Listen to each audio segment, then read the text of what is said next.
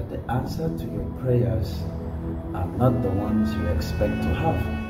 And you keep getting no when you expected a yes. It feels so disappointing, so frustrating.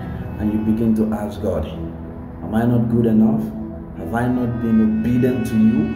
You begin to negotiate with God, rationalizing why you're supposed to get a yes.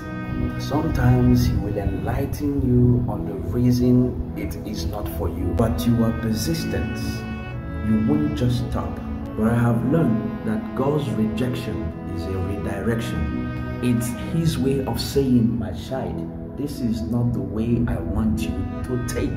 He would even sometimes ask you to take right, left, or even take a complete U-turn. But whatever God asks us to do, we have to fully trust on Him. Don't let your difficult moments, difficult times change your attitude towards God.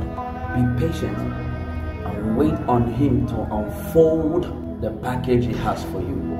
Have a nice day and keep smiling.